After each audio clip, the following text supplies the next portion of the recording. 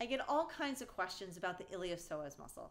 So in this video, I'm going to show you on the skeleton where it is and what it does. In the next video, I'll show you on the real dog. So this is Spike. There's his head. Here's his neck.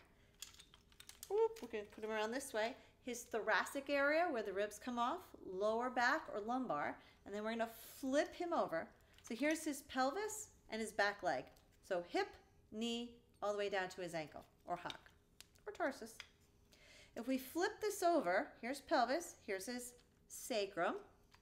So then we have 7, 6, 5, 4, 3, 2. The iliopsoas starts on the outside, these little transverse processes of L2, L3, and then lies right next to the spine, what we call the vertebral bodies, coming all the way down to L7. It meets up with the iliacus. So this is psoas major. Iliacus comes right from here, and they come down, and if you see, here's the femur. If we roll it on the inside, there's a bump that sticks out here. That's called the lesser trochanter. That muscle ends right there.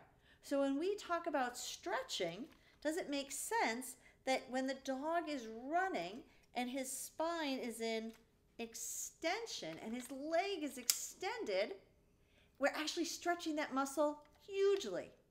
So when we assess it or check it, we want to bring it in short and then flex the leg so that we can feel it without it being painful.